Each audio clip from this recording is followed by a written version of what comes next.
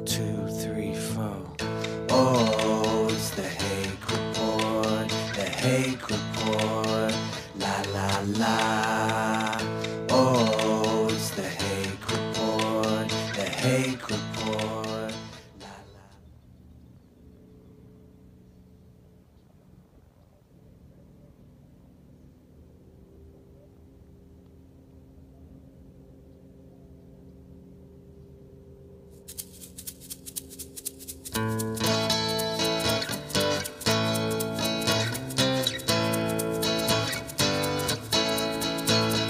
Oh, it's the Hake Report, the Hake Report, la la la. Oh, it's the Hake Report, the Hake Report, la la la.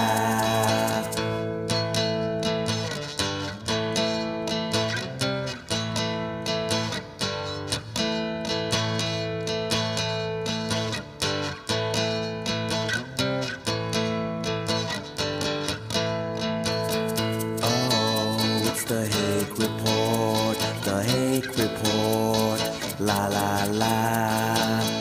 Oh, it's the Hake Report, the Hake Report, la la la. La la la. Hey guys, it's Bigg Bump here, filling in for or guest hosting for James Hake. I'm here. Today's November 11th, 2022. We're here to have a good time. Thanks, James. Thanks, Jesse, for the opportunity. And let's go. So we'll get right into it. First, let me make sure I say the call-in line. Number 888-53773, 888-77-53773. So this is a cool thing for me. It's my first time doing anything other than in the studio making music. So work with me, and here we are. So I'm Bigg Bump. For those that don't know, I make music on the side of my family life. I have a wife, 2 kids, and I don't have time to make music like I like to. For those that always ask, I don't mind you guys asking, but the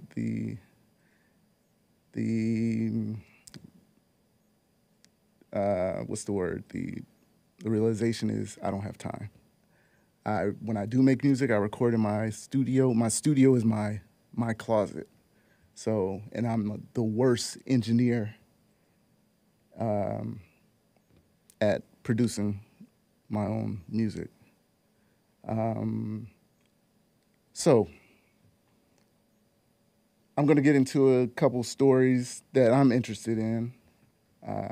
One would be the mess going on in Arizona with the delay until after the weekend. The one big thing with all this is I have no idea how in America we have a problem with elections. It shouldn't be. We're not in the third world country. Third world countries have it. They can, as corrupt as some of them are, they can have elections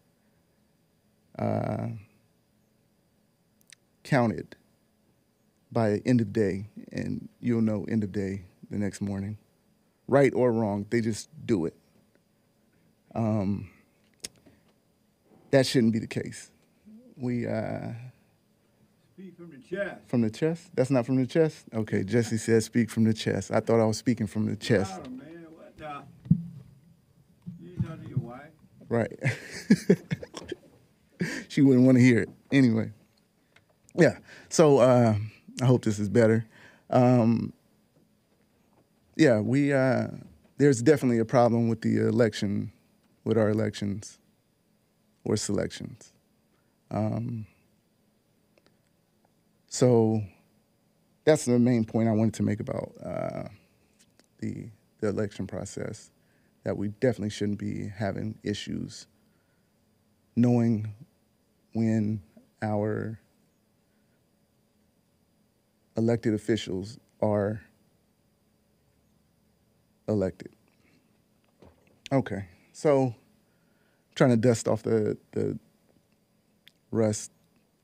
I haven't even recorded music in maybe half the year, this past year, maybe one time. So even me in front of the mic is awkward sometimes, but it's all good. Let me check super chat. Not super chats. What is this called? The chat. I can't see with this glare.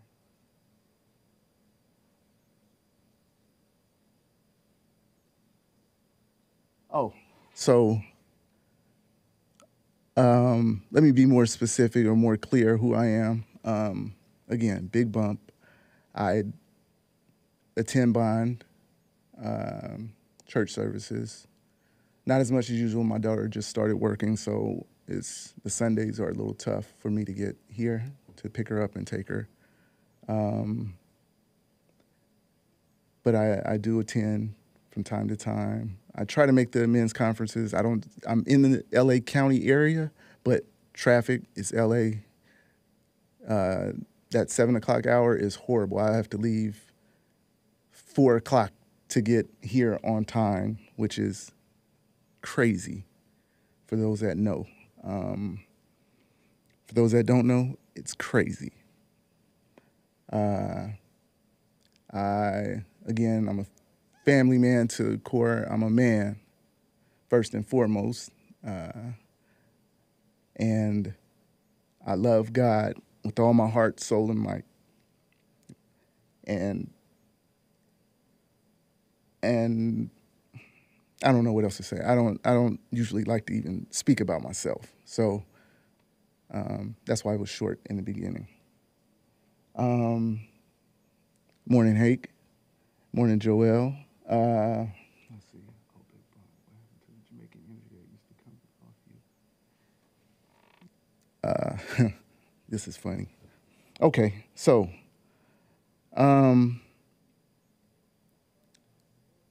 I just wanted to talk about something else real quick. It's time. Yeah.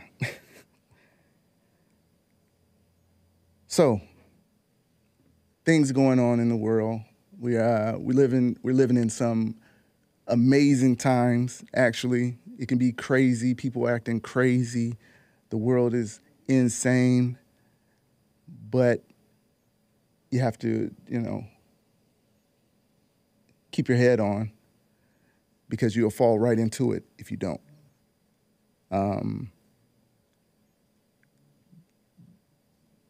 The evil that's out there is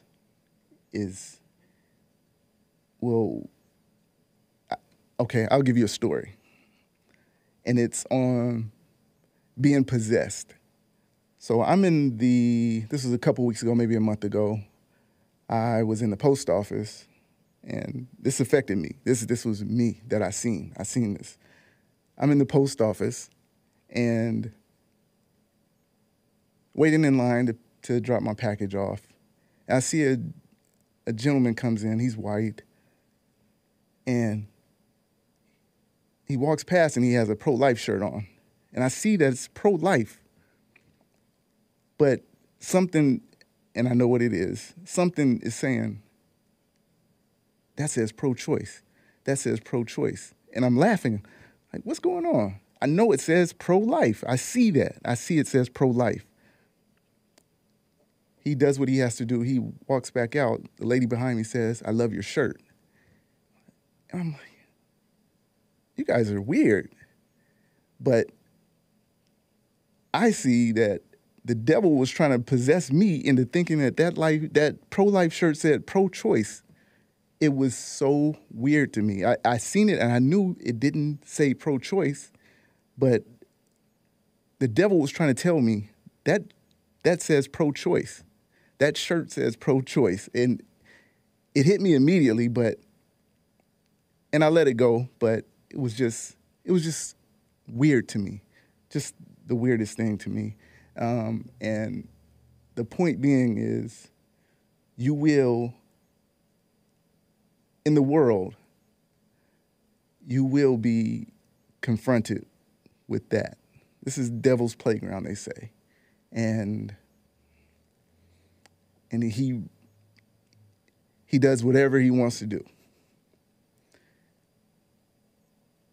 And you have to know that the difference between being in the world and not of it. And just knowing that was and being aware of what was going on, I realized that it was Satan trying to play a trick on me. So I understand where people, that almost gave me a definitive that people are surely possessed when they go out and make, the guy from Florida that was talked about, Nikolas Cruz, that he was hearing things. That's true. He definitely was. And that was evil in his head. That was Satan in his head. And he was being possessed. There's no doubt about it. Jeffrey Dahmer. I don't watch anything. I have family that that on the other side of my family, they have a specific person involved in that Jeffrey Dahmer situation. So I don't know much about it, but I do know that Jeffrey Dahmer was possessed. Everyone is possessed. You're either possessed by good or evil. Whoever it might be, the cashier at the store, my wife, my kids, they're possessed in one way or another. Possessed by God or you're possessed by Satan.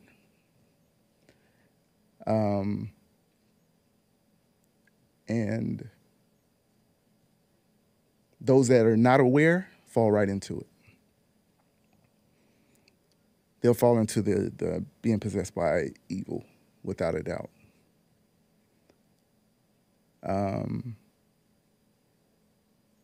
So that's something that I had to bring up because it's real. Next thing, I just seen something on the screen. It is about, lighten up a little bit, climate change. If you have the, so these people are weird. It's possession again. So it reads that the actor Rainn Wilson has changed his name to Rainn Wilson is an actor. He played in quite a few movies. He's best known for Dwight Schrute in The Office. Funny show. I like it. But he's weird in real life. Almost like the character as well. Rainn Wilson, the actor, has changed his name to Rainfall Heat Wave Extreme Winter Wilson in a bid to raise awareness about the risk of the melting Arctic. Weird, but it makes sense. People that are possessed, they do things like this. So in the article, it's from Daily Mail. Dwight Schrute, 56-year-old actor, has changed his moniker on social media as part of the role as an Arctic Base Camp board member in the bid to raise awareness about the risk of the melting Arctic as world leaders are arriving at, I think they call it COP27, maybe COP, I don't recall. It's the climate change. They have it yearly. This year it's in Egypt. Each year it's in a different country. I think 95 was the first time. And these people are losing their minds over thinking that we're going to disappear off the face of the earth because of the weather. Even though Earth's been around for years and years and years, the climate change, oh, good point. Rainn Wilson was an unhinged Trump hater. Thank you. Thank you for that, Nick. Unhinged, evil, possessed. That, I forgot my point by reading that. That they have this every year since 95. I think one time was 2020, of course, that there wasn't a COP. But he's serious, dead serious about this. This is not a joke. I'm going back to Rainn Wilson, or Rain, Water, Flower, whatever. I'm as serious as the melting Arctic, which amplifies global risk in including extreme weather events around the world.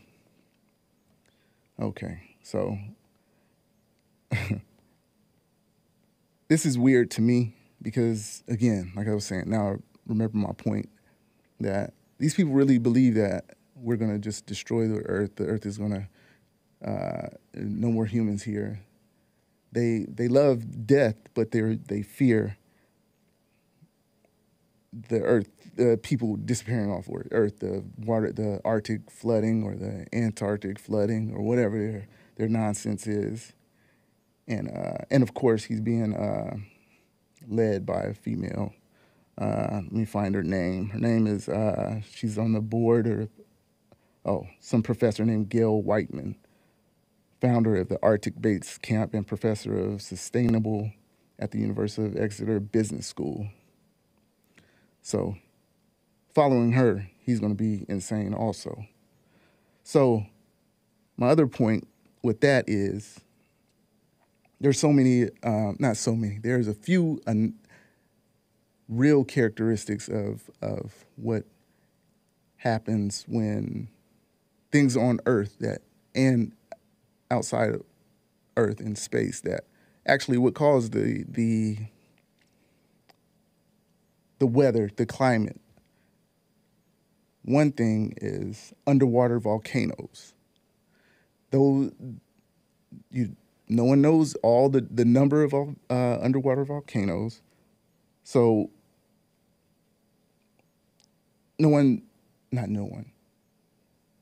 generally speaking, people do not talk about underwater volcanoes when speaking of climate change. It emits gases, just like, and natural gases, of course, that dim Earth, that cause the climate to react in the way it does. So that's one thing. The next thing, of course, I know for sure that the sun is probably the biggest factor of weather and climate, period. Volcanoes on Earth, that would be, but the sun would be the biggest factor. And that's another thing people tend not to realize. They say humans this, human that, anthropogenic.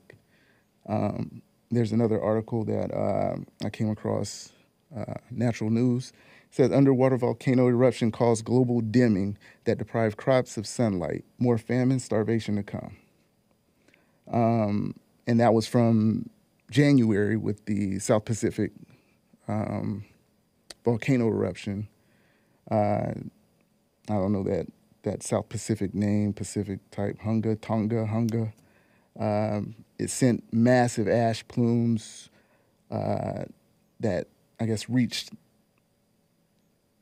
hundreds of thousands of miles, not miles, feet into the atmosphere. And that had never happened before. So the point with that I'm making is unhinged people tend to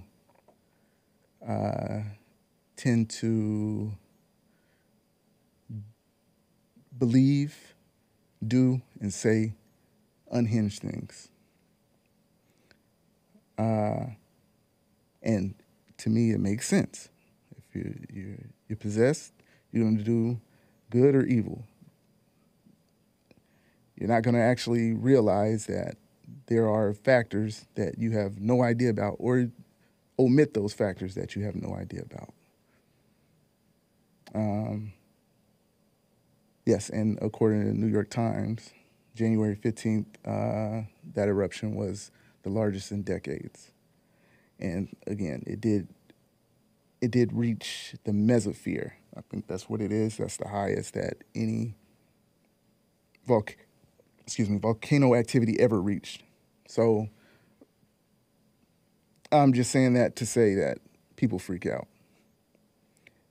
And they always want to tax this or tax that. They can, tax the volcanoes. They want to tax the carbon emissions. We're carbon-based forms, life forms. They're basically saying they want you dead.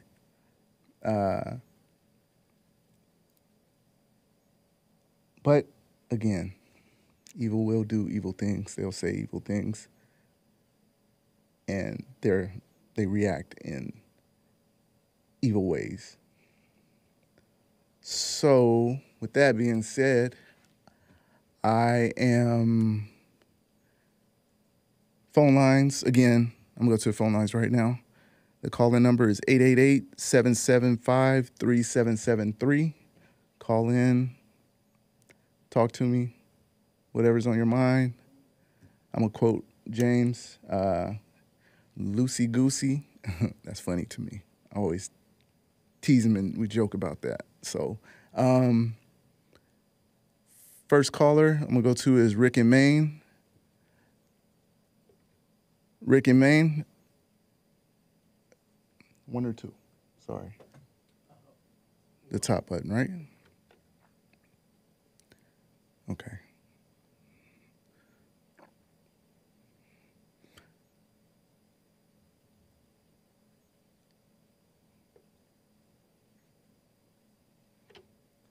Hold on, guys. Let me, trying to figure this thing out. Okay. Rick in Maine? No. Hold on. Try this. Try that, my bad. Hello? This is not Rick in Maine. Is this Richard from North Carolina? North Carolina. Hey, how you doing, Richard? What's up, Bump? Not much. How you doing, man. Bump? I'm doing well. Is it all right if I call you Bump? That's fine. That's Yeah, perfectly how fine. you doing today, Bump? Nice to have you on the show. Oh, thanks. I appreciate that. How's it Yeah, going? you're doing good. Hey, cool. So what I wanted, and this is all, I just want to make it clear first, this is all my own opinion. This is not anything with Hake or Jesse. I wanted to talk about what's going on in Arizona, if that's okay. Yeah, please do. Okay. So I'm from North Carolina, and we have about the same amount of voters that came in, and they got it done before midnight in our county. So I don't know. I mean, do they have to have the Sesame Street people come in there and go 1, 2? You know what I mean? Right. I got you. Yeah. So I mean, what do you think is going on?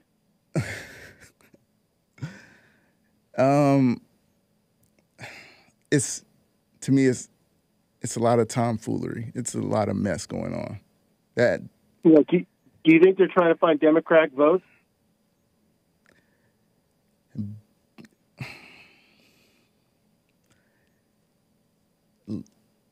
Yes, I that's my opinion. I do believe that.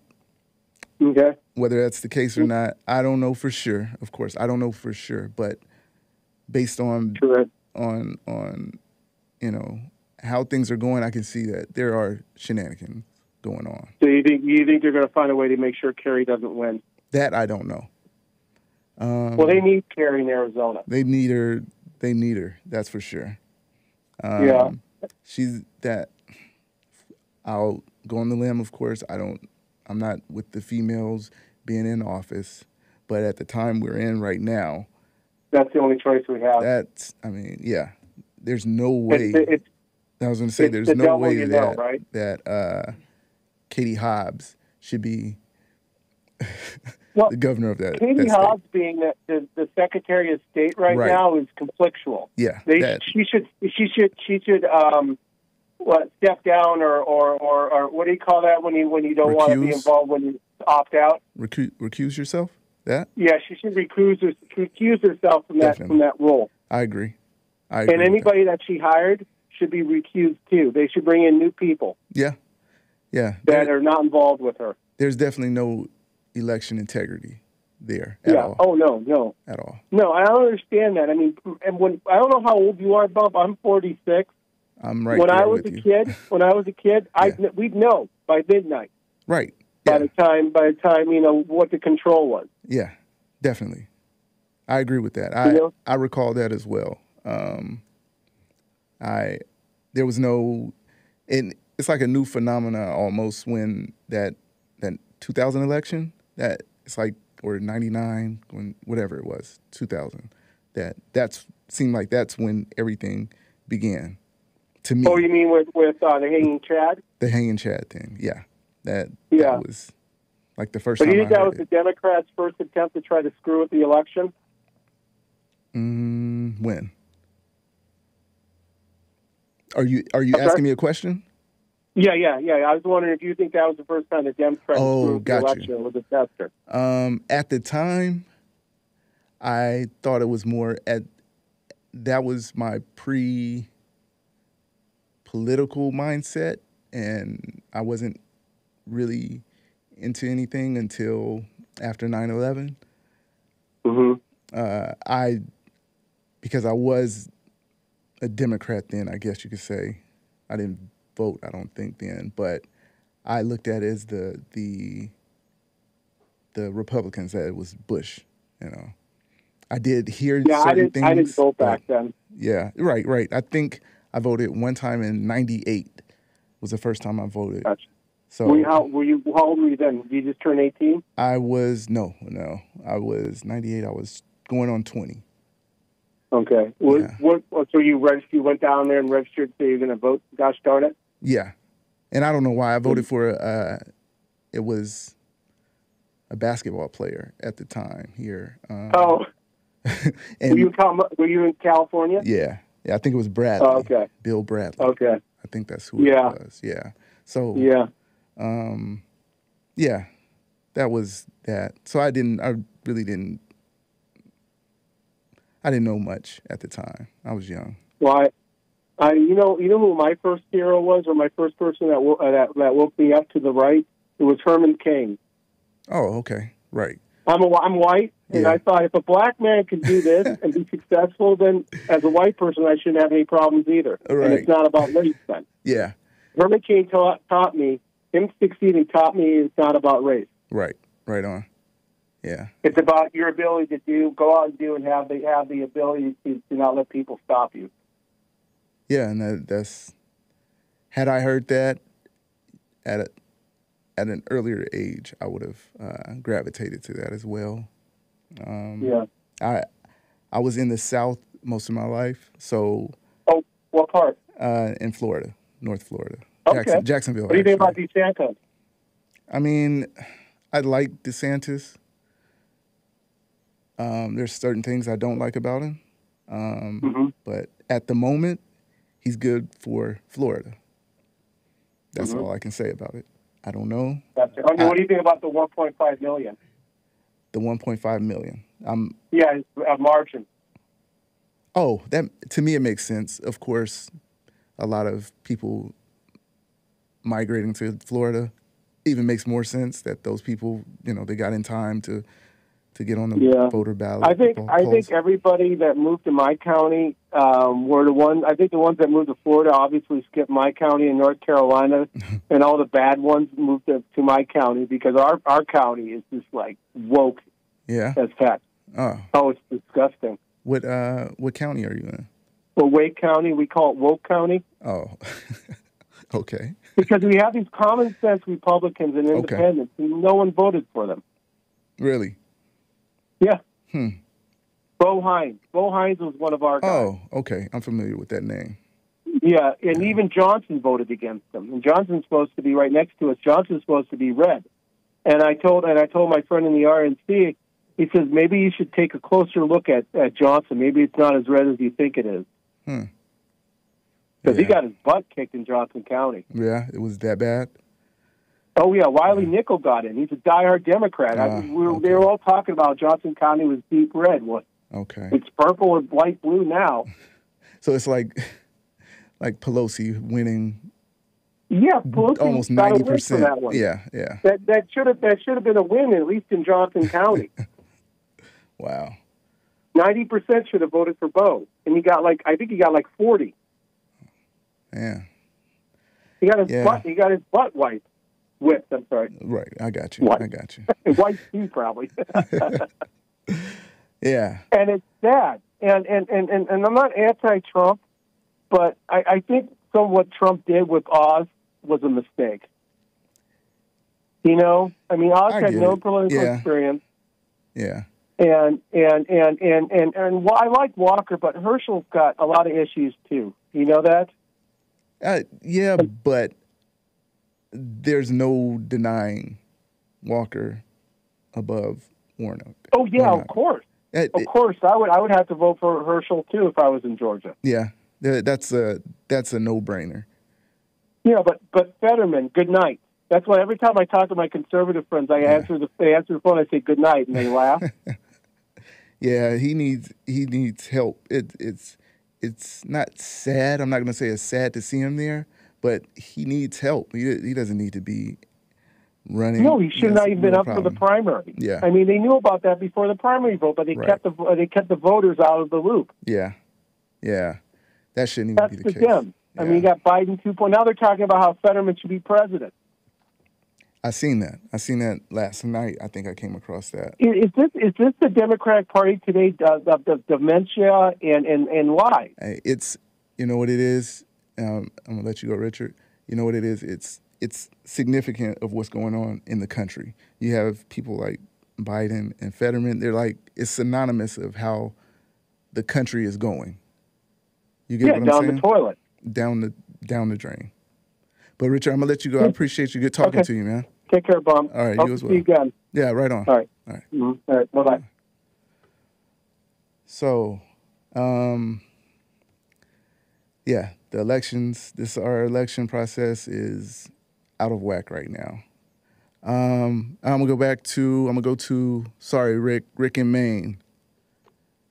Rick in Maine, you there? Hey, Bum. Hey, how you doing, Rick? Nice to meet you too. How's it going? All right. Well, we're not doing too bad today. Yeah. You on the road? I am headed to work. Yep. Headed to work? Yep. What's your day looking like?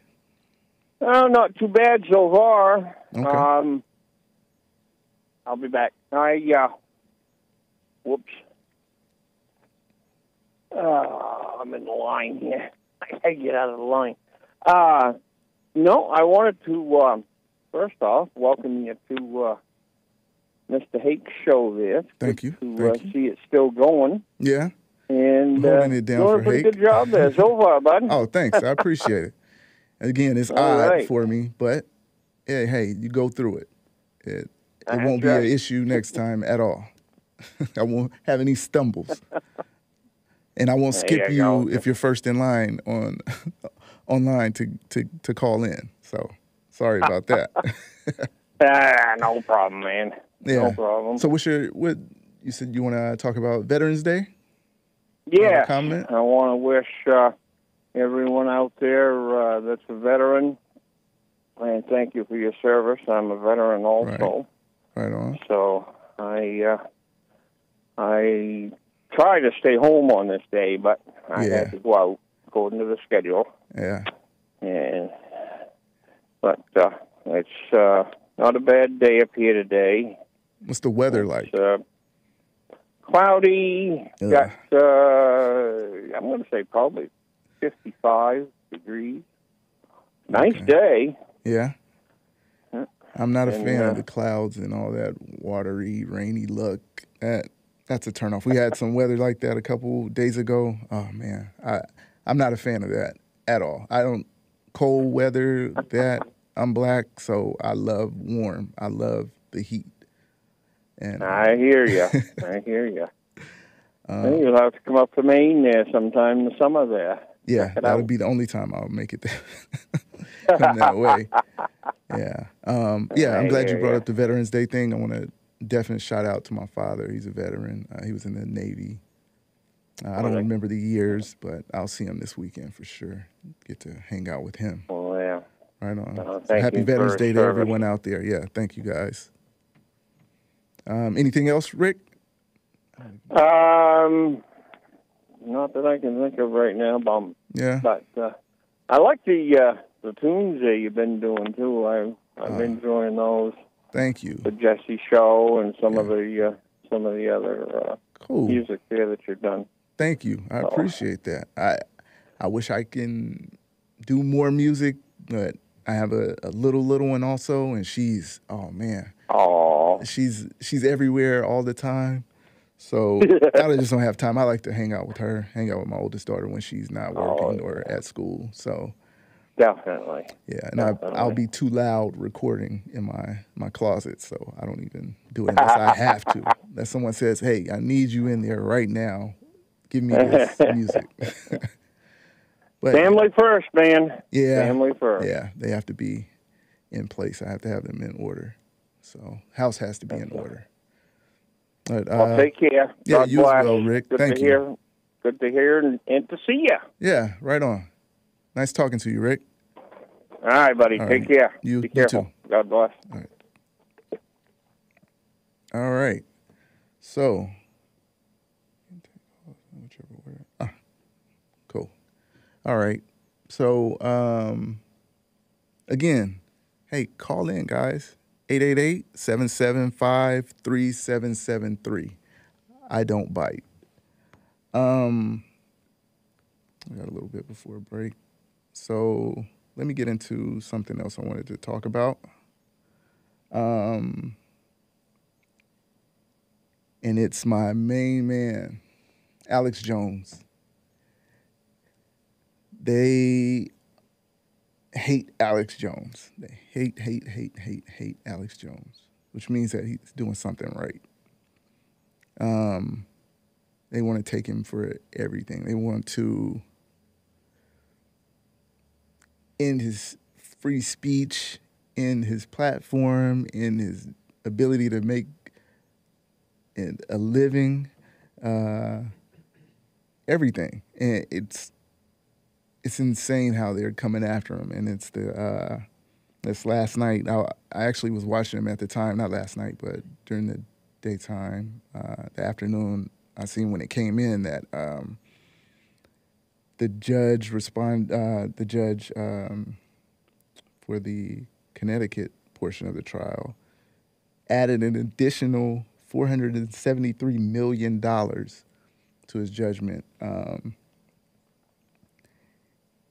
and it's a warning. It's a warning shot to free speech and to people that think for themselves, that are not afraid to go against the establishment, the global agenda, the communist takeover.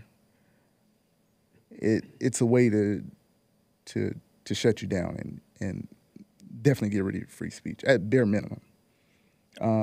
So I'll just read a little bit off of, this is from the actual InfoWars site.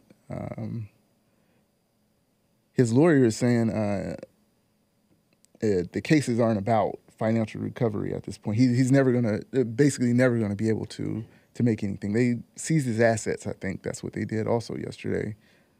I think that followed up the next article I seen. And he even says, Norm Pattis is his lawyer, his attorney in that case. I think the goal is to pile you up with a judgment debt, the likes of which no one has ever seen, which is the case. It's almost $1.5 billion that Alex has been ordered to pay to the families of Sandy Hook. And that's the case that is based around him saying that he felt that at the moment that there was a lot of screwiness going around. There were a lot of things going on with Sandy Hook at the time that would have you question it. Rightfully so. Why can you not question anything? Everything should be questioned. If you don't know, you don't know. Question it. What's wrong with questioning it? I see nothing wrong with that. And we have a First Amendment. That's the reason for it. The founders made that, and that's what it is. I'll go on with, he also says, no private person or non-corporation, and then, sorry, let me start that over. I think the goal is to pile you up with and he's speaking to Alex. I think the goal is to pile you up with a judgment debt, the likes of which no one else has ever seen, no private person or non-corporation, and then see what you can do to squirrel out of it. I think they'd like to put you on a financial leash with an aim of silencing you. And that's what's happening. Just like with Ye, there's someone else that came across my mind besides Kyrie Irving. Andrew Tate. He's a MMA type Muay Thai fighter that they went after him for, speaking about females. So he can speak about females. They just want to shut down anyone's free speech and make you make you look bad, come at you. It's a thing that I've learned called struggle sessions. This happened specifically struggle sessions, the word, I guess, in China when Mao was in power, that it's a way to humiliate someone, throw them in front of people, have people judge them, just say whatever things to them, convicted of, it could be murder or they just did something wrong culturally, and they just parade them around town and degrade them, talk bad about them. And that's what's going on right now. You speak out against anything, they're going to make you the pit of the pit. You're going to be the dirtiest thing around. And especially if it doesn't follow their narrative,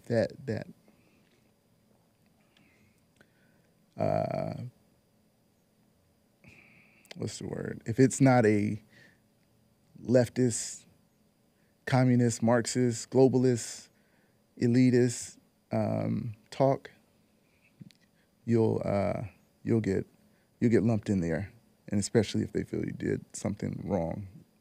They just know you did something, and they'll just pile on. No one knows why they're even piling on. Again, evil does what evil does. You can't be surprised by that. But I wanted to make the point of that free speech is under attack without a doubt. If you can't on your own say, hey, check this movie out, just look at it. They're gonna come after you. If it doesn't float their boat, they're gonna come right after you. I.e. Kyrie Irving. You say the Jews run the media, they're gonna come after you. You say, hey, that shooting looked suspicious. That's not how things typically go. They're gonna come after you. And they're gonna attack you again. They may not be, or they may not have went through a trial and been a jury trial and been convicted of anything, but you're still gonna go through those struggle sessions. You're gonna be pointed at, name called, talked about, ridiculed. They want to shut you up. They want to shut you down. So just wanted to make the point of that also. And my point with the Alex Jones thing is the First Amendment is definitely under attack. We'll go to the phone lines. Gabe from Michigan, welcome to the Hake Report. Hey, Bigg Bump. How's it going, Gabe? Good, how are you? I'm doing well, man. How are you? Not bad. Yeah. I had a quick comment to make on that when you first started off the show about that, kind of that possession of hearing that voice, so to speak, and actually seeing something that wasn't the reality of things. Right. It was weird. It was weird. It was the weirdest thing. I can kind of attest to it. It was I woke up, went to go my daily morning routine, and I hear myself saying something. Mm-hmm. And that was the first time that I realized it sounds just like me. Right. It acts like me, but right. I know it's not me. Exactly. It was the strangest thing ever. I couldn't, and I'm like, man, it sounds me. It sounds exactly, it acts, but I know it's not me. It's not even a part of me. Right. It's not taking a foothold, but it's there. It's in the same. Yeah. It's in the same room. It's right there with you, and it's always there. It's always there, and as soon as you're aware of it, but it's always there. Yep. Yeah, but it's the craziest thing, man. That was one of the. It was just one of the weirdest and strangest things. I get it, but it was still weird. That's all I wanted to say, man. You have a blessed day. Hey, thank you, Gabe. I appreciate it. You as well. All right. Take care. You too. Bye. Bye. Oh, my God. Yeah. So, yeah, man, that I'm telling you, that post office situation was so crazy to me.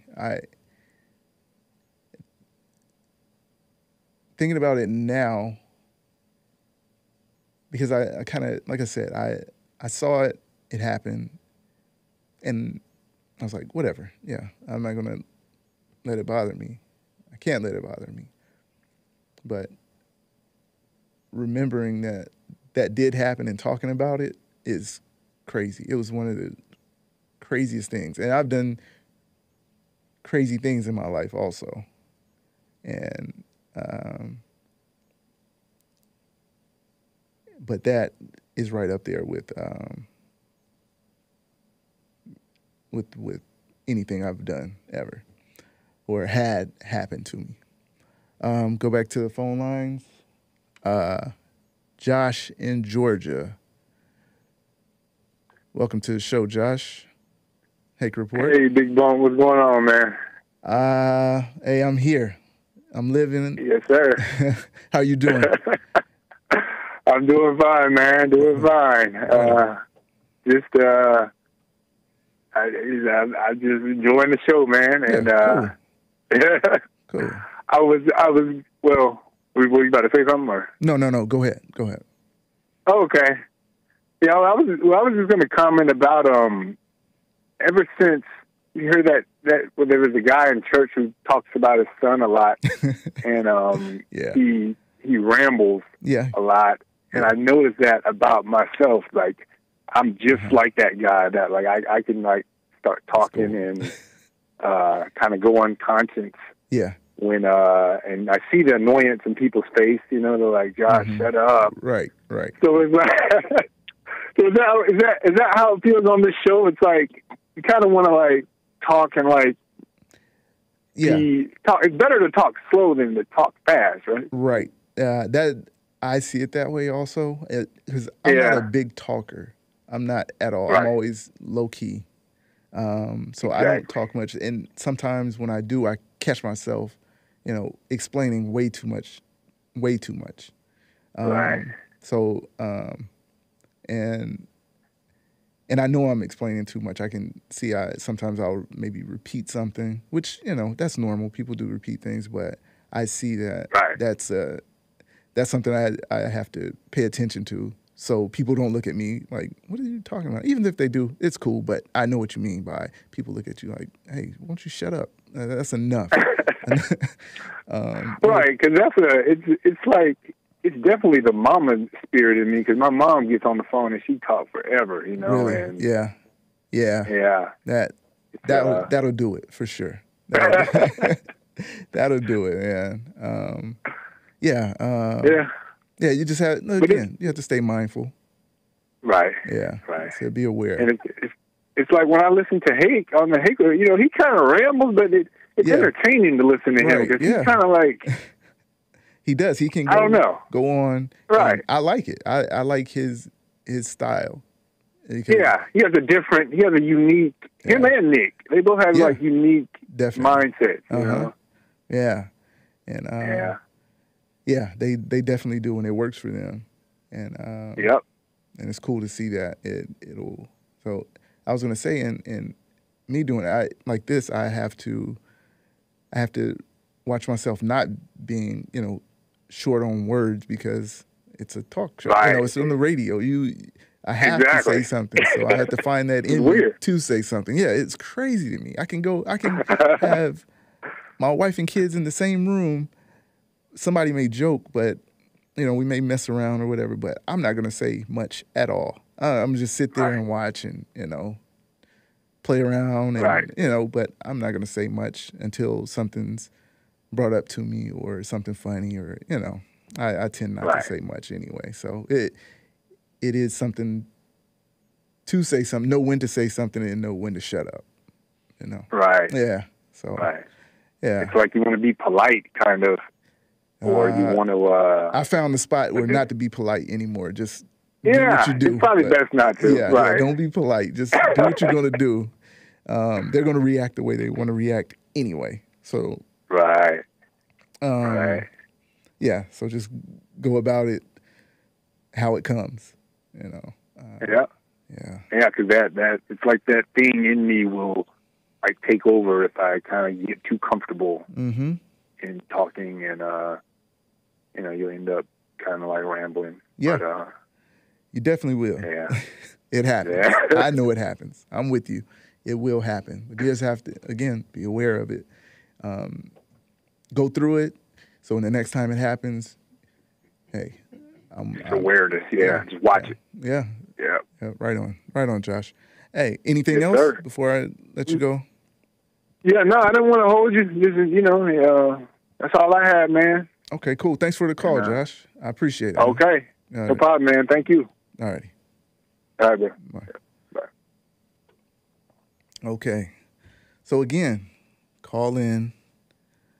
888-775-3773. Bring up anything you want to talk about. Again, you hear, I have to silence the dead air. So I have to make sure I have something to say. Give me 1 second.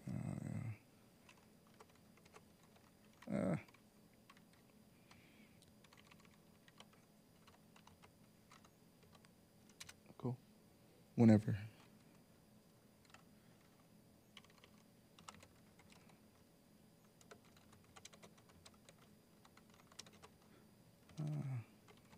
Sorry, guys. You really can't multitask. You can't. I don't. There's no way. That's not a real thing. Okay. Oh, okay. All right.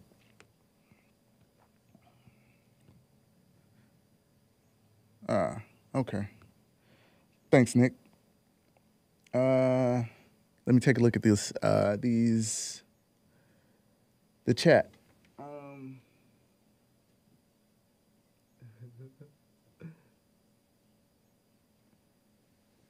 Yeah, this. I see you guys. You have to go on in this position, and if it continues, then if I keep doing it, then of course I'll definitely find a way to be better at it. So before the break, I want to preface that I'll be the next hour. I wanted to talk about, Nick brought it up about, it was just a little bit over a week ago about, and I play sports, so I'm bringing up baseball specifically, that CNN had reported that baseball has a diversity problem. There's definitely reasons why baseball has a diversity problem, and the reasons CNN gives and other people give are not the reasons. They're not the reasons.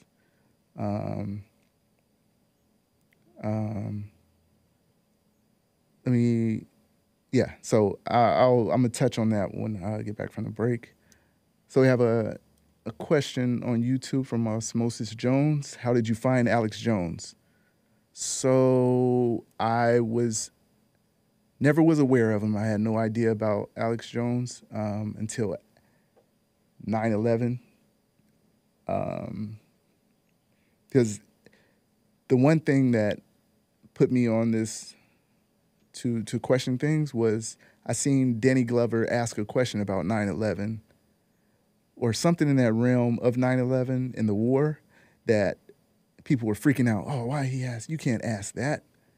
I was like, hold on, why can't he say that? And at that time, I was in that realm of Democrat or leftist. Like, why can't he ask that? And not pro-black, but I was black. I was doing a lot of things. And it just baffled my mind. So I'm going to research. I'm just looking up 9/11, what happened, what really happened. Just lead me to certain people, different individuals, and then I come across that first, he did one of his documentaries was on that. I guess it came out a few months after. He laid out all the anomalies and facts about 9/11. And I was in 02, towards the end of 02, like really December, January of 02 going into 03. And that was my introduction to Alex Jones. And since then, I've always watched him pretty much daily. He had a 9/11 symposium. I was talking to Nick about this. It was in either 05 or 06 here in Los Angeles, downtown LA.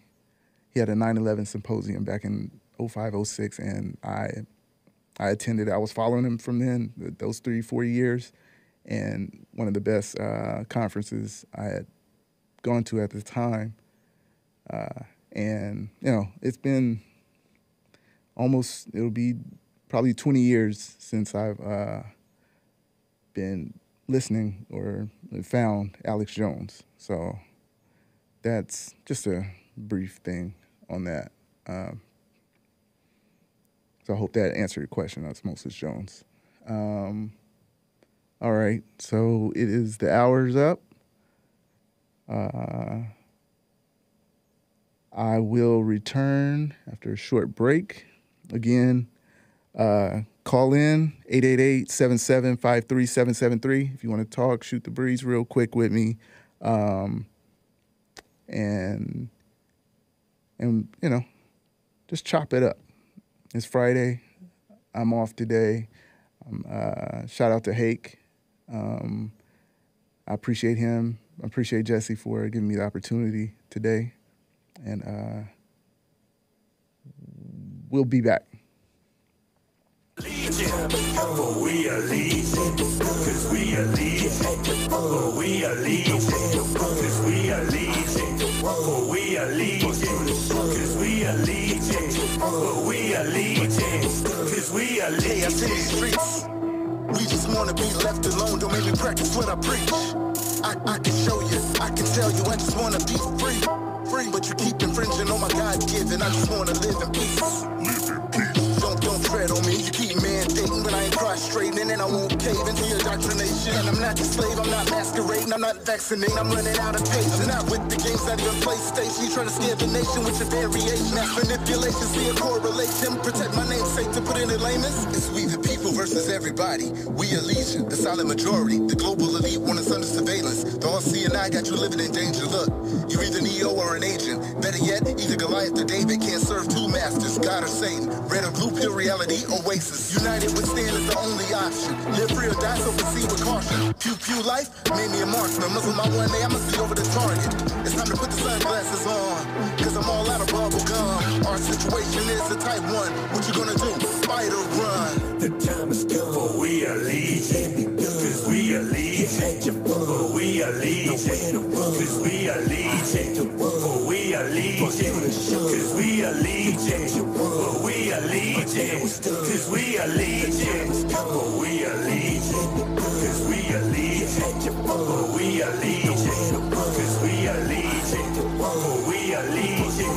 Cause we are legion. For we are legion. Cause we are legion.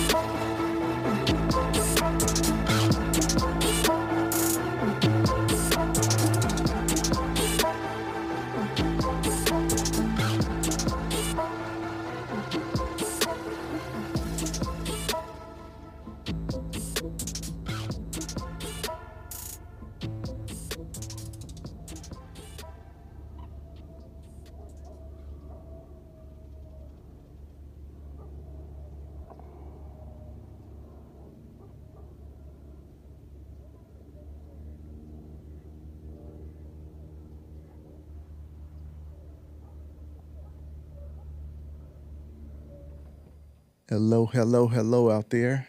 I'm back, Bigg Bump, filling in for James Hake in the Hake Report. I hope you guys are still rocking with me. Remember, call in, make it a little simpler for me. I don't want to sound like I'm babbling, but whatever, I'll make it work. Hassan, I want to ask you, put you in the spotlight real quick. Yes, sir. Anything that you want to say from me being here, and anything that caught your attention, that I've been talking about? Absolutely, man. Just first of all, great job. Oh, thanks, man. Welcome to the hot seat. And you're handling it well. It's hot. It's amazing how fast the time goes by, right? Yeah. Oh yeah. I'm noticing that too. Yeah. Yeah. You're just in it. You're in the fire. Yeah. There was a couple of things that you said that I thought was interesting. I don't know. I mean, I'm a huge Alex Jones fan as well. And I remember, I guess it was probably 2020. It was probably during everything, it felt like the height of politics, the height of the Chinese virus, everything at one time. And I was, watching them daily. Right. Yeah. And I think it was getting to the point where I just was like, it was overwhelming because I felt like how he feels. I feel like I'm always worried that he's going to he always jokes around like, I'm going to have a heart attack, Right, yeah. That's something. Joe, I can't. And I felt like that. And it was so funny because that was right around the time that I found Jesse. Yeah, I remember, yeah. I was so glad because I felt like Alex had all this stuff that I wanted to hear about, but there was no solution. Yeah, I get it. And I just was like, man, this is not healthy for me, Right. So, but anyway, I'm saying all that to say that that's very interesting that it's been a 20-year journey for you, and right after 9/11, and I know that was kind of when he also snuck into Bohemian Grove. Right. And prior to that. Yeah, but I got what you're saying. Yeah, and it's funny that you mentioned Danny Glover because right, isn't that who you mentioned? Yeah, I mentioned Danny Glover. Yeah. So I believe Alex mentioned that he saw Danny Glover at Bohemian Grove. Huh. I don't know if I heard that, but I wouldn't be surprised. Yeah. I would not be surprised. But anyway, yeah, so that was interesting that you brought up. And then, I mean, I don't know how much you want to talk about it because I know you said you didn't really watch anything or really want to talk too much about it, but you mentioned the Jeffrey Dahmer thing. Oh, okay. Go ahead. And So yeah, so I don't know. I watched that whole Okay. mini series. That was pretty intense. Yeah, I imagine. But yeah, I don't know how much you wanted to talk about that. But so you're saying someone that you Yeah. wow. I have, yeah, in Milwaukee. Yeah, I have a close, very close family member that was their first or second cousin. One of the guys. Wow.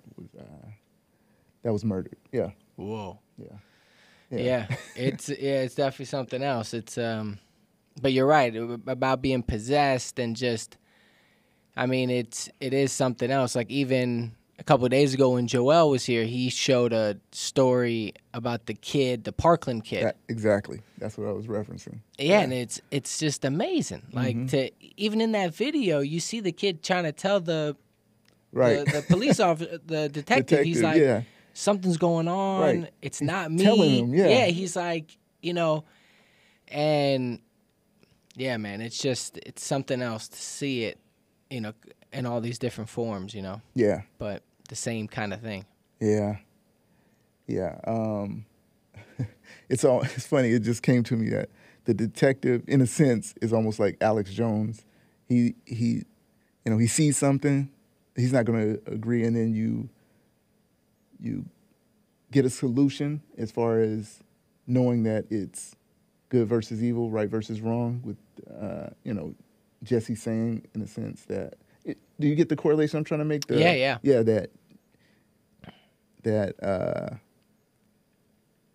That he doesn't see exactly, and not to say Alex Jones doesn't see exactly, but that the detective just has no idea what's going on. Yeah. He has no clue. He won't, whether he's playing a game or not, he has no idea what's going on in Cruz's head at all. Yeah. Yeah. Yeah, the spiritual battle of it there. Yeah, it's like completely clueless to that battle. Right. That warfare. Right. Yeah, it's definitely interesting. And it's a shame. It's a shame that what happened to Alex and this whole case. And I mean, at a certain point, it's like if they're now the judge is saying $1 billion he has to pay or whatever. Yeah. It's $1.5 like billion. Yeah, it's like at a certain point, it's just like, are you guys joking? Like, what's the real? Like, why don't you guys just say, hey, we want to shut down InfoWars? That's it. Because that's basically that's what you're trying to do. Yeah. And it's like, it's just amazing. It's amazing that can even be a realistic, like, ask or thing. Right. So. And speaking of, you said, just say you want to shut it down. I don't know if you know that one of the lawyers for the plaintiffs, he said that in court to the jury. We want you to shut him down. We don't want him to have this platform to speak. So they've said it aloud that that's what they really want to do. But I guess they have to guise it and disguise it, as something monetary instead of just flat out saying, "Be gone, Alex." Send you to the Hooskow. Right. Well, hopefully, I mean, if he's smart, I mean, I don't know how much he can elongate it, but I would assume that you could probably fight it to where he could go a long time without actually having to physically pay probably a huge even amount of it. Yeah, and he did say that any profit goes to them. I guess they have a dollar amount set up to where his business that whole InfoWars thing makes whatever it is, X amount of dollars, and anything above that X amount of dollars, that's what he has to get to the families. It's amazing. Yeah, it really is. It really is. Yeah. Yeah. Okay. I appreciate it, Hassan. But yeah, man. Yes, sir. Great job. I love the music. I love that. That was your song right there during the break? Oh, right. I'm glad you asked. So that song was a collaboration I did with a buddy of mine named CalosRossi. It's off his album, The Pale Horse. I think that's the name of that album. We did a couple songs on there. That one was called Legion. And, so that was that. Check that out. I like it. That's one of my latest collabs that I did that I really do enjoy myself also. Nice. So, I like the yeah. non-vaccination talk. I Oh, like cool. the. Right. I'm hearing some of the bars. Yeah. Thanks, man. Thanks. Nice. From an artist to an artist. Yes, sir. I appreciate it though. Yes, sir. Yeah. All right. Yeah. So again, that was Legion off of the Pale Horse by Carlos Rossi. That's been out. I think that came out, that album, mid-year, maybe June of this year, 2022. Nice album.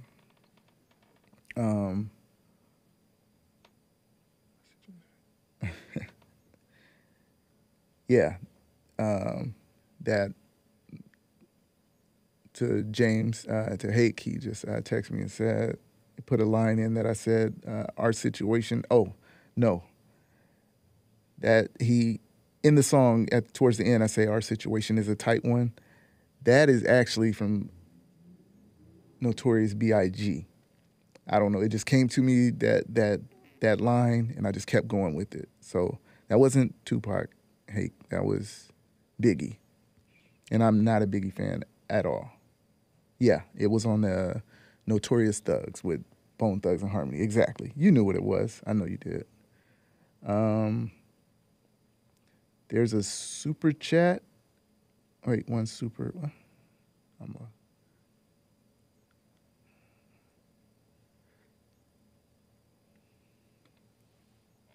Top of the. Oh, I think I can read it off. Okay, go ahead. Hassan, could you read that for me, please? All right. Super chats. Nice. Right on. All right. This is on D Live. Okay. With a diamond from Marcus Jones Stinks. That's crazy. And they say, get it off your chest and off your knee, boy. Right on, Marcus Jones Stinks. And Marcus Jones Stinks.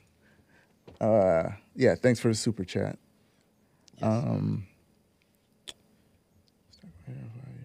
Oh, okay. That's something else. Yeah, let me, one other thing I did want to, I guess that doesn't, to give out. I am on Twitter pretty much all the time, except the evening times. I tend to lay low. But Twitter is BIGG_BUMP. I'm on Instagram at times, same handle, BIGG_BUMP. I'm on,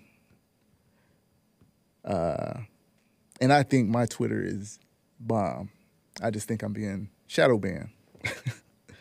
But whatever.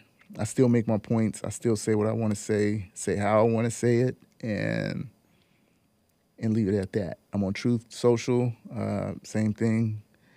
Bigg_Bump, GABE, Bigg_Bump, 2 G's. Mines, Bigg_Bump. You can catch music on SoundCloud, Bigg Bump. I don't think the underscore is on that or even matters on that. And YouTube,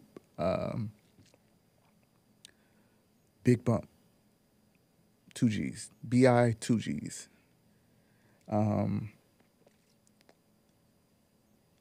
If I didn't say, I did say Instagram. I do recall that. So,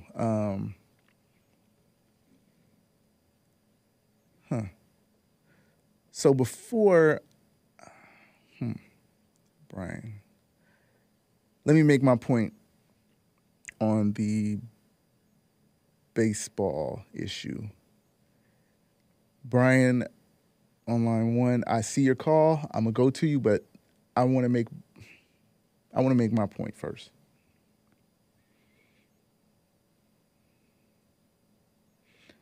So CNN came up, like I said, a week ago. Major League Baseball has a diversity problem, experts say. Experts. This year's World Series is proof. Of course, CNN would say that. It says Dario Otero Jr., affectionately known as DJ, admires Jackie Robinson for making history as the first black American to play Major League Baseball. DJ's 13. Go figure. DJ 13 said Robinson proved black players, too, could excel in professional baseball, but 75 years after the league was desegregated, DJ said he is the only black baseball player on his youth travel team. So what? And that reality hits the hardest during tryouts and games, said DJ's father, Otero Sr. Whatever he does, however he's getting looked at, he sticks out like a sore thumb. He's known for being the one player in our area that is the black player. Boo-hoo. DJ, who lives in Rosemount, Minnesota, said he would love to see more black youth playing baseball in his age group. Being the only black player on the team makes him feel worried for the future. Remember, this little dude is 13. And he's not the only one. Recent news of there being, and Nick brought this up, like I said, last week or so. So I've already been aware of what I'm going to talk about also. There's no U.S.-born black players competing in the 2022 World Series for the first time since 1950, underscores what advocates for racial equity in sports say in MLB's decade-long struggle with diversity. I don't know if I want to read all of that, but there are points in here they are making that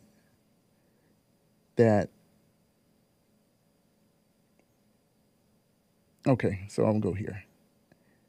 Smaller percentage. So this comes after a May report by Institute of Diversity and Ethics in Sport found that there is now a smaller percentage of black MLB players than there's been in 3 decades. Black players currently compose about 7% of MLB teams, in comparison to 18% of black players the league had in '91. Ahead of Game 1 in Houston this year, the Astros and Philadelphia Phillies announced their 26-man roster last week, and neither team's roster included any U.S.-born players. Excuse me. Astros outfielder Michael Brantley, a black player, likely would have been on the roster but suffered a season-ending shoulder injury earlier in the season.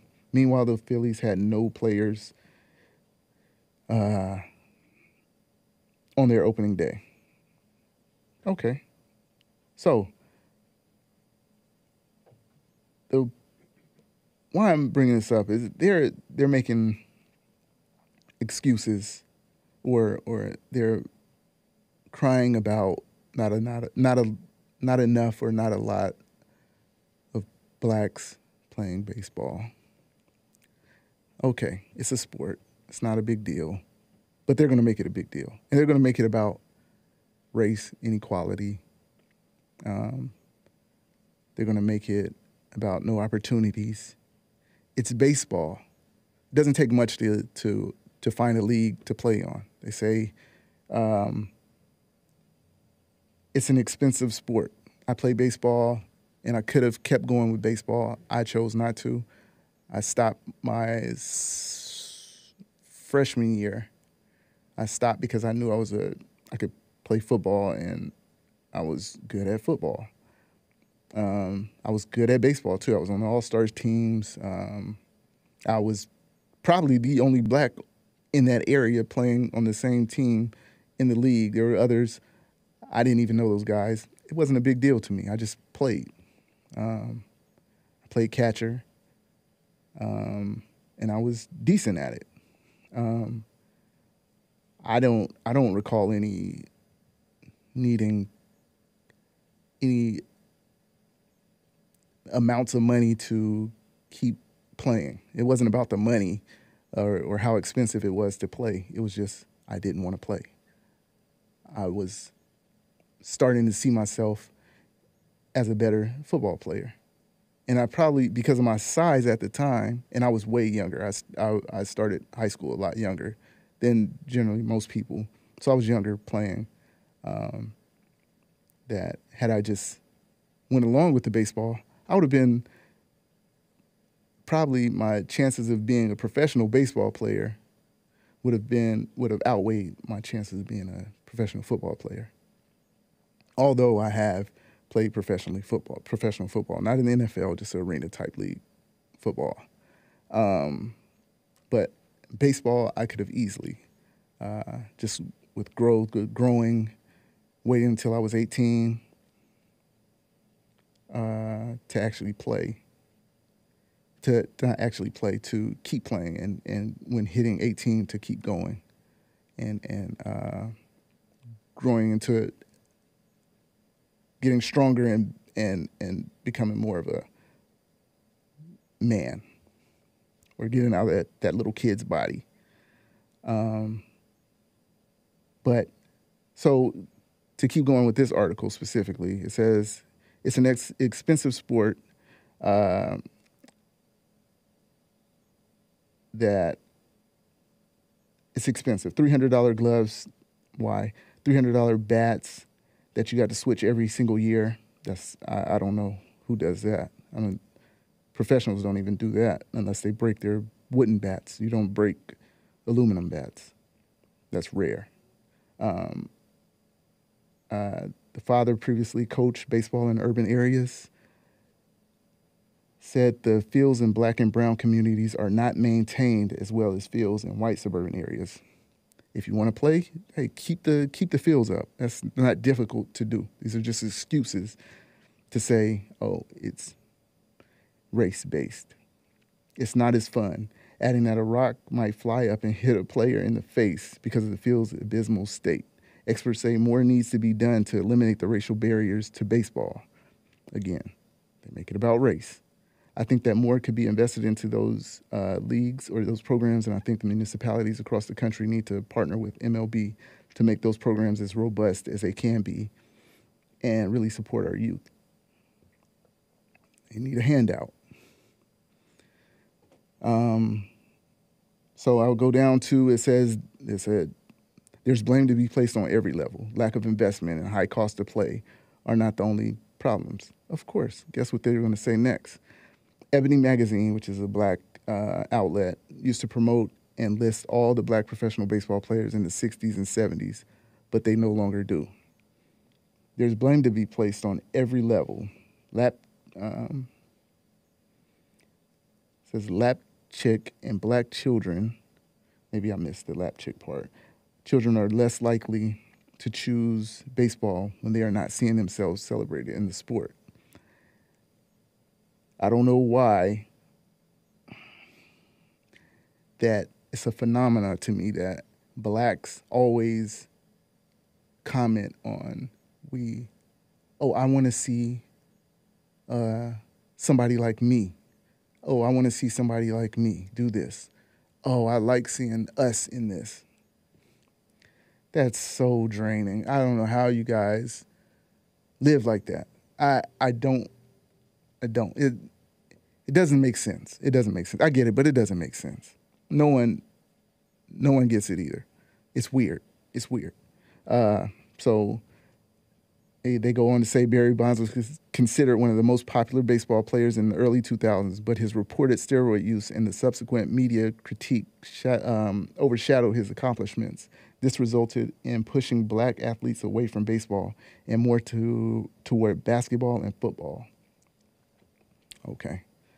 So if you're a young black kid and you see the best black baseball player being criticized all the time, rightly so, and you look at the NBA and see great athletes who are being highlighted on the news and in the community, same thing in NFL, you're probably not going to choose baseball. It's illegal to do steroids or have those in your system at any level as far as the levels that they accept in baseball itself. So, right, like I said, rightfully so, Barry Bonds was under attack for what he did, or what he was tested positive for. Let me say that. Then they talk about the NBA and the NFL. There's very, very, very high crime statistics involved with NBA players and NFL players. There's no doubt about that. No doubt whatsoever. And so to say they're glorifying NBA players, that's why the kids gravitate to that. Yeah, because that's how the culture is running. Despite the racial disparity in baseball, the young DJ said he hopes to make it to MLB someday as a starting pitcher. I've got a big arm, and an arm that someday might be part of the next generation of major league superstars. As long as you work at it, keep going. This guy, little man, should not have an issue making it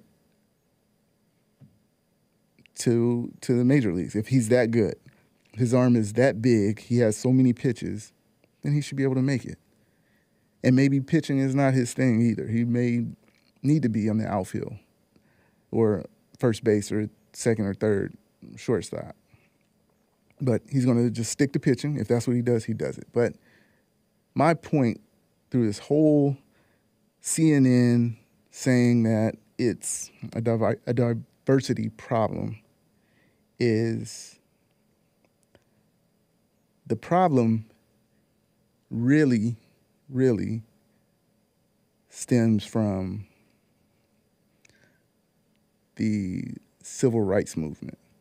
So,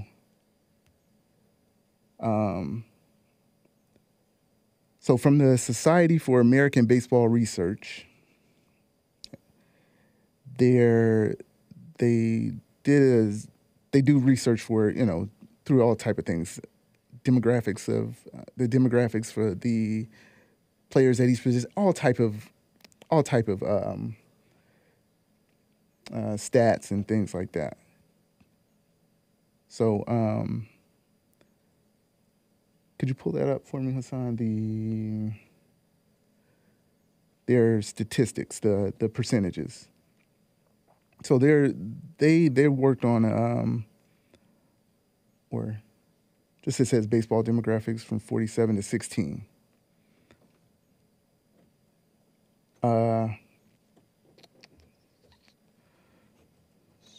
So I'll get into it.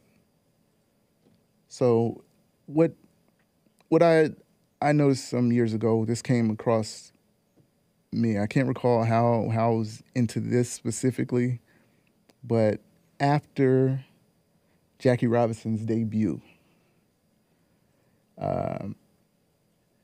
the numbers of black players rose significantly.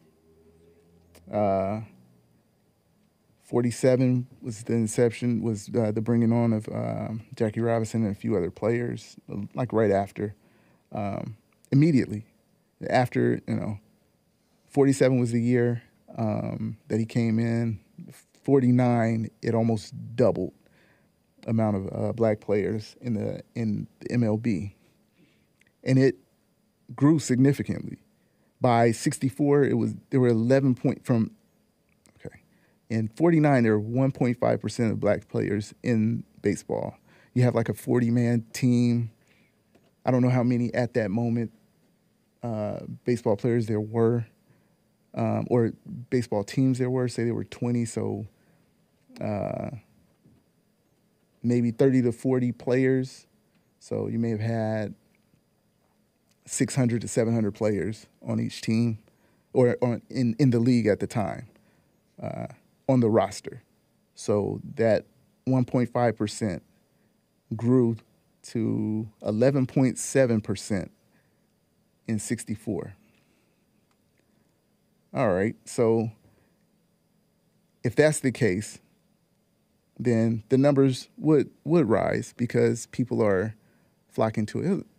In a sense, form of reparations for baseball also, that they would flock to baseball pre-64, pre-civil rights, the fathers in the home, the marriage, people are doing for themselves. So the boys in that time, young men playing, they go into baseball. You can see the number continue to rise even during, if I'm not mistaken, during the Vietnam War. Numbers still rise. So they're rising. They go up. So these guys, 18, going into play Major League Baseball, starting 18 or 20. Baseball is, in a sense, it's non-contact, non-physical. It's not physical at all, other than you preparing. And so there's longevity in baseball. So that's 64. You give a guy 20-something years. My favorite baseball player is Pete Rose. He played 63 to maybe 85. So that's 22 years. That's a long time to play a sport. So from 64, you add 22, you get 96, you're going to have a decent amount of black players. They're going to be there. But the point I want to make about that is, as I said, that the civil rights brought in the welfare queens. It brought in illegitimacy. It brought in out-of-wedlock births itself. Well, I just said that. And kicking the fathers out the homes. So, yeah, the players that are there, they're going to play if they're there. They're adults. They're playing 20 years, 10, 15, 20 years. It's going to dwindle because you have this system that, I'll use the word system, that was created to kick out fathers, to out-of-wedlock births. Those are the real numbers. The abortion rates, those are the numbers that'll make numbers decrease. The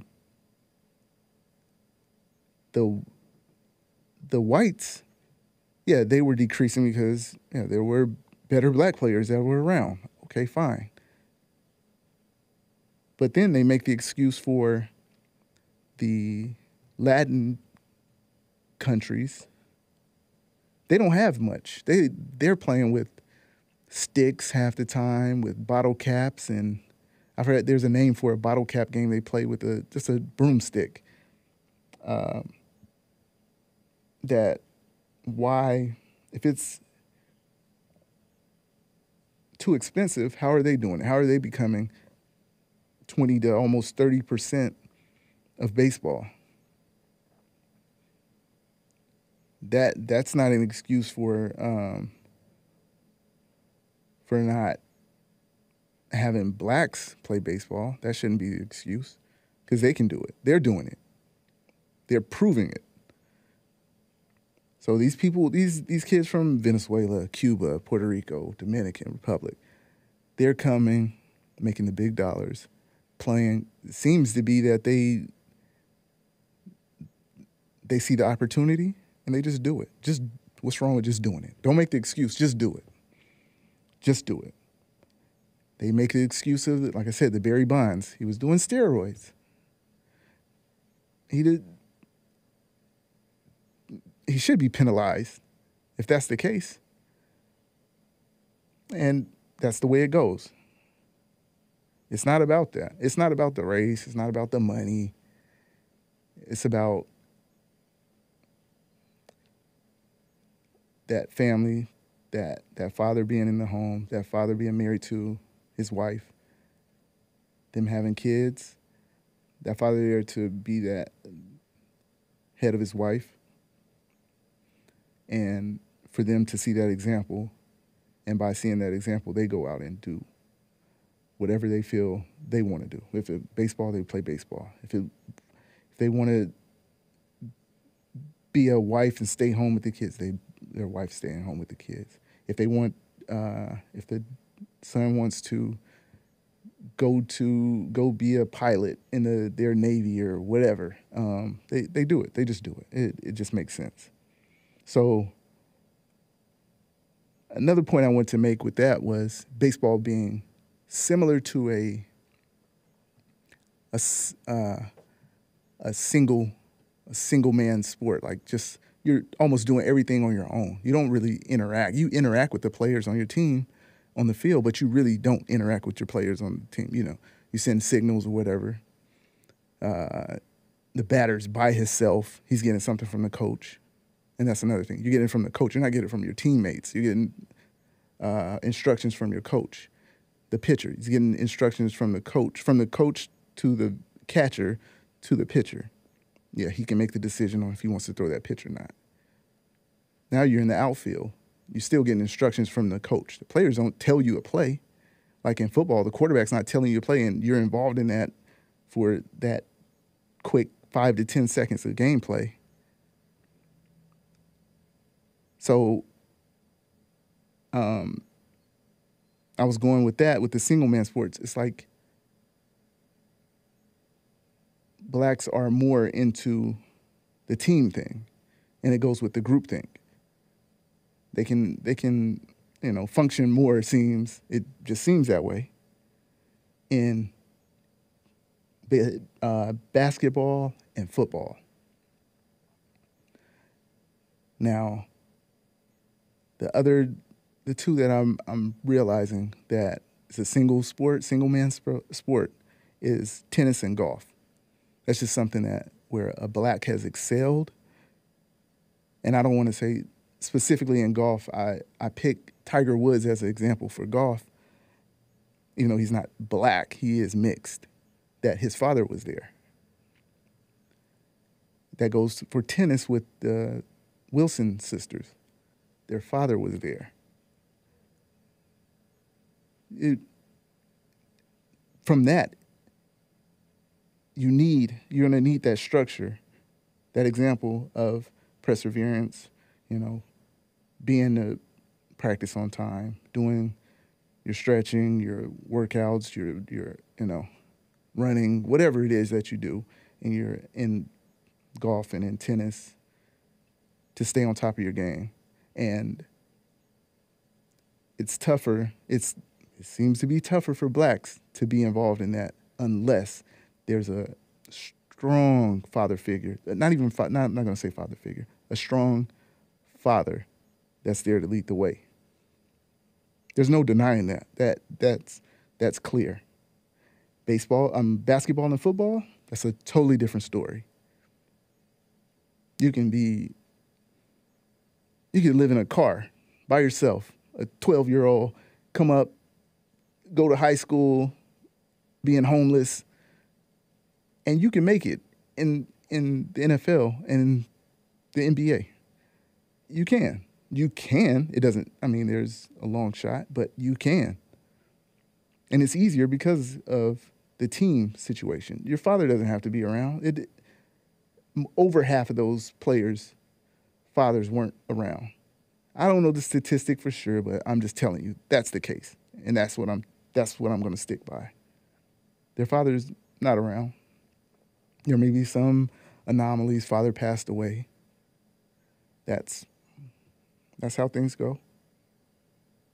But overall, their fathers aren't around.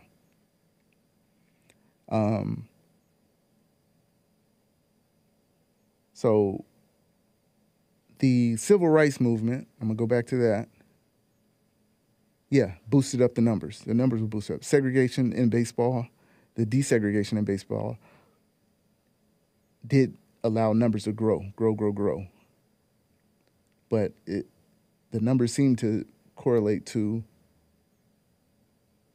no fathers in the home, numbers start to dwindle. We know that with civil rights, welfare, Queens, the kicking the fathers out, the abortion birth rates going down because of abortion, and the numbers almost flatline. I said that. That's the point I'm making. It's because of those factors, and the father is the key to it all. I have no doubt about it. To baseball, the fathers are the key because it's that synonymous with the single person sport. You can go out and play. You can do some baseball stuff by yourself. You do need the team to play or whatever, but you can do whatever you need to. You could run to be a faster at running bases, stealing bases. You can just throw a ball over and over again. You don't need anyone there. But if you have someone there, it shows that there's discipline, there's structure, and if you're a decent player, it's possible you can make it. There's little farm leagues and all the way up to the big leagues where you can play baseball. You just have to show and prove. That's it. With any other sport also. So, so they make all these excuses about race, like I said, about it being too expensive, and that's just not the case. That's not the case at all. And it has nothing to do with racial issue, nothing with inequality, no financial reason, and it's not at all systematic or systemic. It's not. It's, again, civil rights and fathers not being around in baseball for blacks specifically, having low numbers in the Major League Baseball. And that's that's my point that I want to make. So, yeah, the numbers are going to be what they are because of civil rights movement.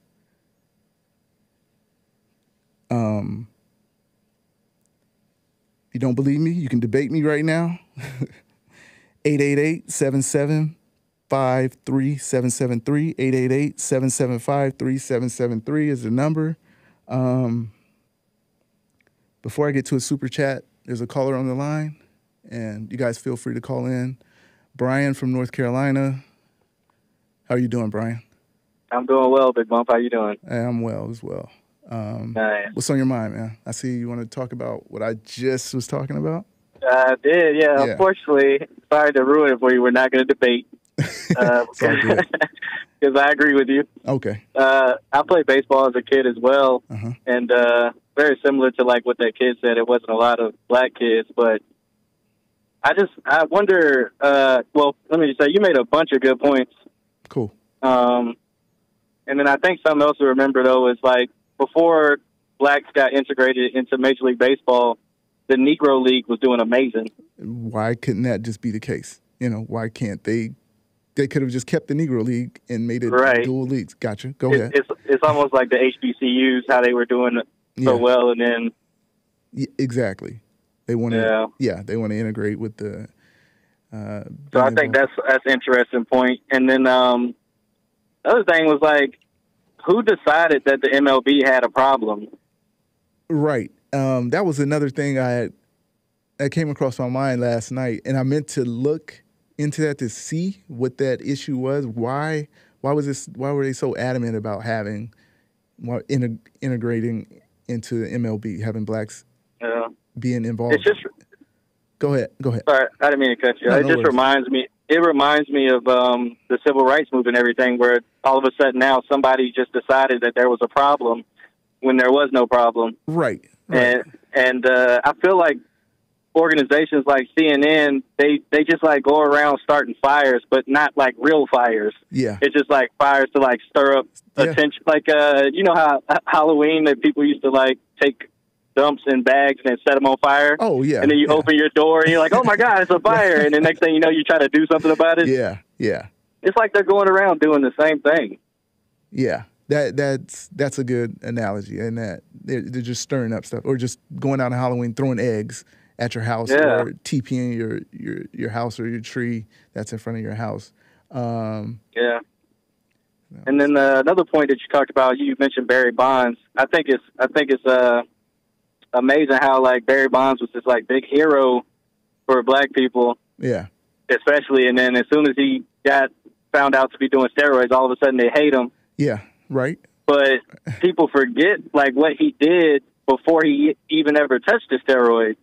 That he still was hitting these balls man. He's like, he's been that guy. Yeah, right, yeah.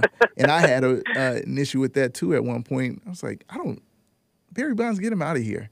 I was like, I don't want to hear that. But yeah, and he was slimmer too, a lot slimmer. He was maybe 190 pounds at his 6'3". I think he's like 6'2", 6'3", maybe taller. But he was a lot thinner, but he still would hit the ball. You're right. He was still that home run player. Yeah, he was that guy. I think I got one more point, and I know you got super chats. I'm gonna get off the phone. But the other point that you made, I want to say something about, was that it's about the individualism of like baseball and golf and things like that. Yeah, I think it's interesting how those two sports are the sports that are really non-contact. Really, they're non-violent, if you will. That's a good point. And they're also two sports that don't require you to try to make sense of chaos. They're actually sports that require you to be in stillness and to know and to go. True.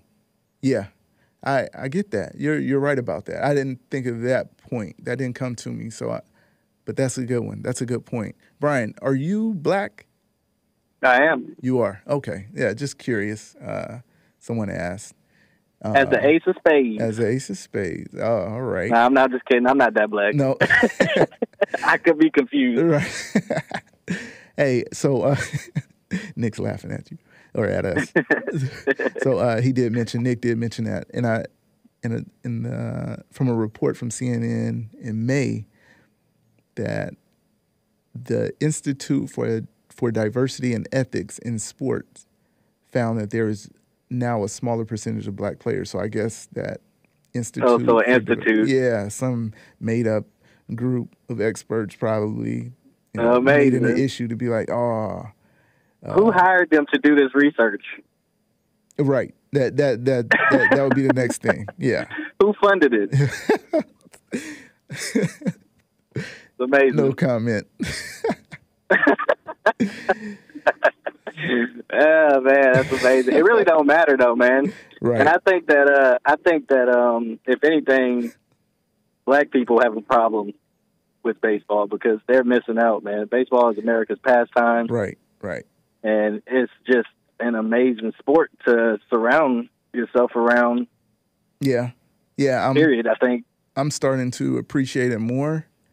And I loved the game of baseball when I was little. I would remember like the All-Star game, being all like into it, like way too into it. But it was just, at the time being young, I just liked it that much that I was like, All-Star game, you would name the players and I'm yelling and screaming in the house. They can't hear anything I'm saying, but I'm yelling and screaming. No. So, yeah, but I get it. Have you ever played golf?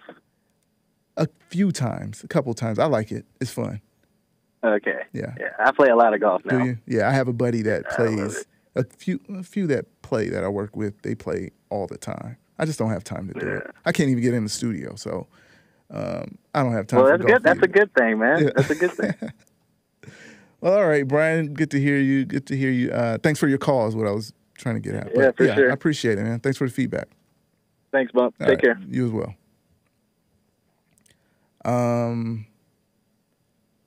Before I go to the lines again, there was a I don't know my password. What is this? Is this another super chat? Oh, no. I'm sorry, guys. So, there was. Streamlab from Animus. Take off your cap, please, only for a second. Well, Animus, my hair hasn't been cut. The person I usually let cut my hair, he's been real busy. So, next time. Thanks for this super chat. Noah's Arkansas. Great show today. Hake got a beta back and Bigg Bump, he black. Facts. Yeah, I seen Hake a couple of weeks ago, and it was pretty funny. But thank you for the super chat, Noah's Arkansas. Yeah, hopefully Hake will be back soon. But again, thanks Hake for having me in mind to host the show or fill in for you, guest host the show rather. So thanks for the super chat, guys.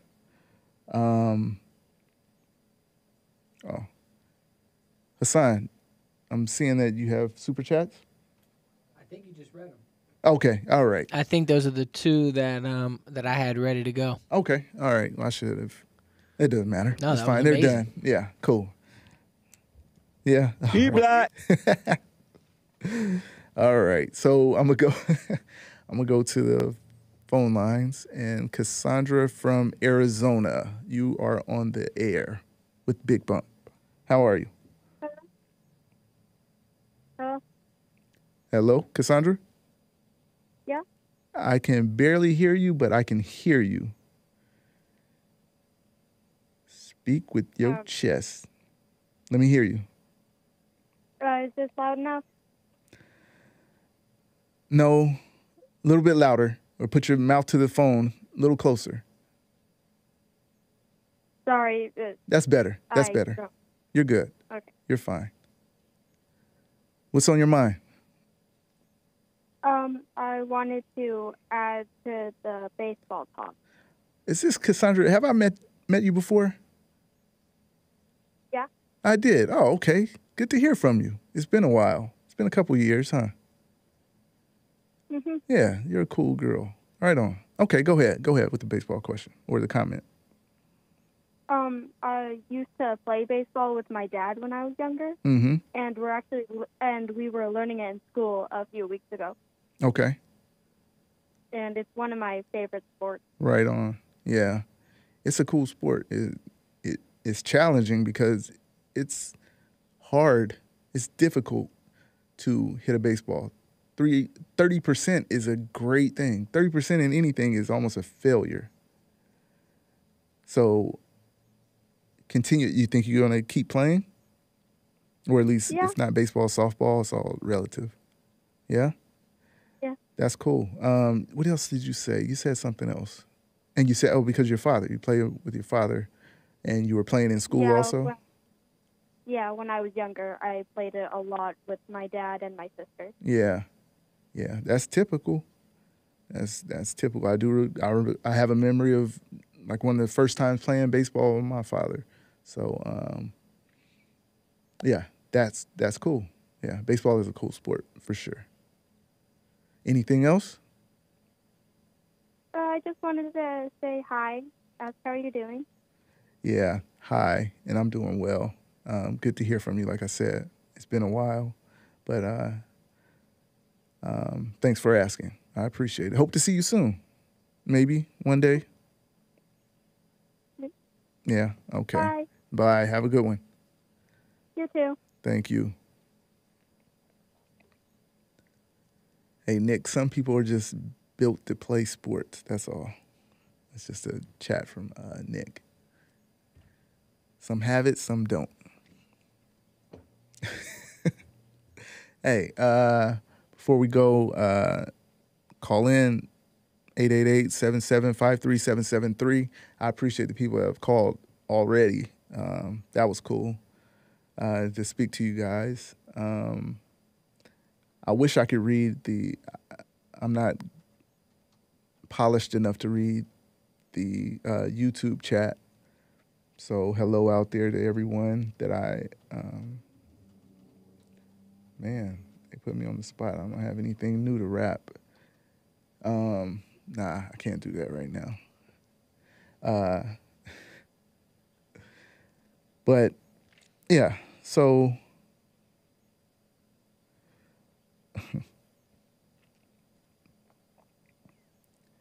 let me see one more thing before I have a quick something else.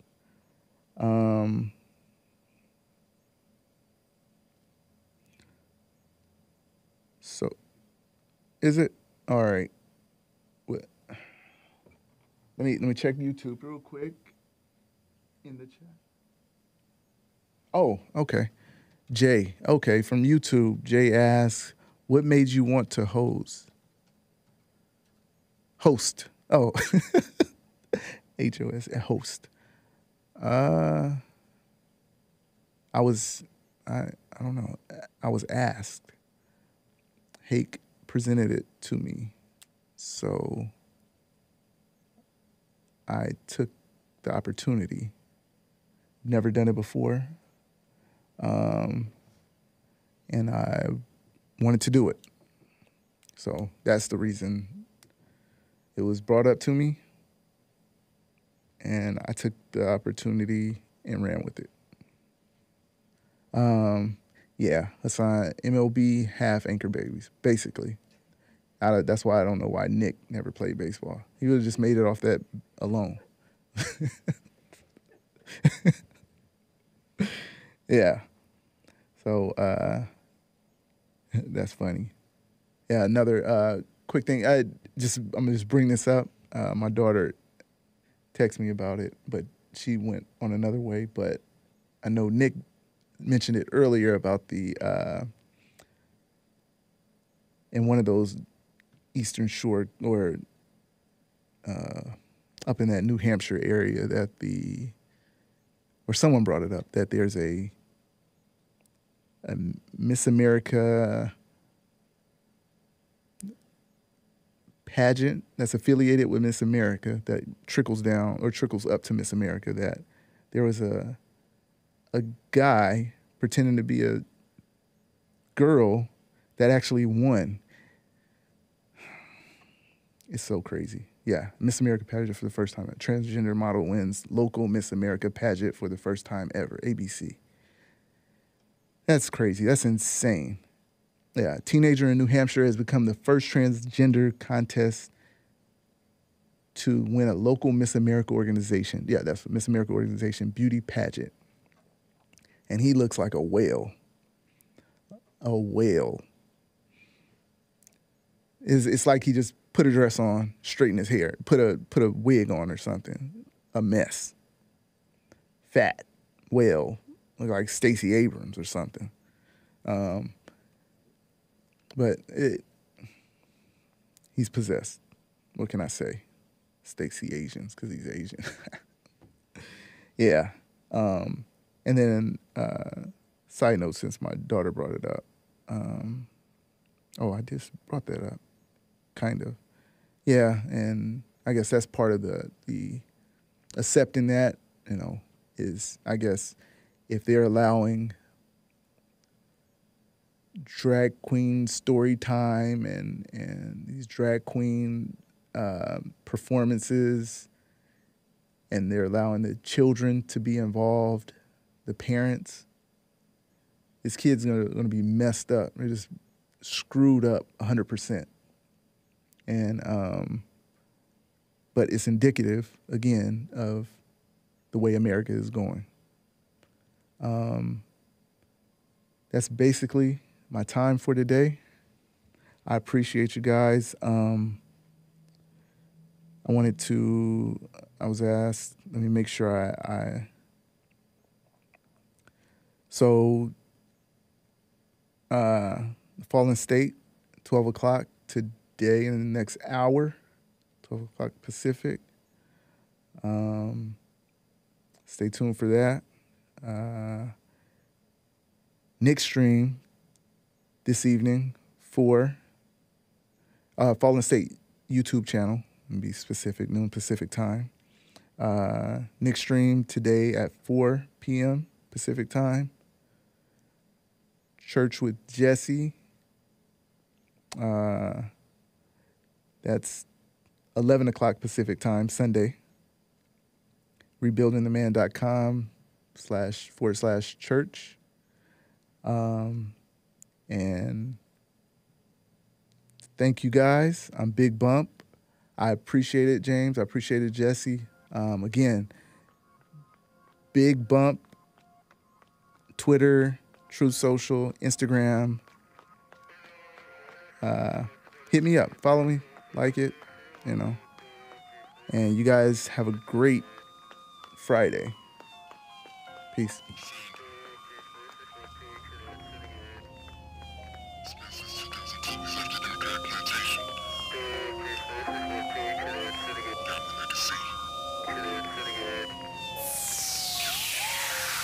Been called a coon, but you gon' get this truth. They call me Uncle Tom, but you gon' get this truth. They say that I'm grifting, but you gon' get this truth. I'm still serving red pills, take my last two. America first, what's your issue? This is that music, you can MAGA too. You all in your feelings, I'm like boo-hoo. Try me a river, then jump in it too. You in love with your melon, but where's your character? I'm daring you to walk away from the plantation, slaving you. Say I'm self-hating, but you want reparations. Destroyed by illegal immigration. If Black Lives Matter, why you support abortion? And black on black crimes, not your focus. If I'm a grift, tell it to my wallet. A bunch of $3 bills, juicy smile it. See, you can agree or you cannot agree. But you gon' get this truth with no hypocrisy. Don't need your approval, just wanna be free. With that group, think you'll never see a jubilee. Go ahead, follow the leader, blaze my own trail. But you do you, and I'll just wish you well. Divide and conquer, you fell for the 1-2. Cause MAGA ain't got no color, just red, white, and blue. Been called a coon, but you gon' get this truth. They call me Uncle Tom, but you gon' get this truth. They say that I'm grifting.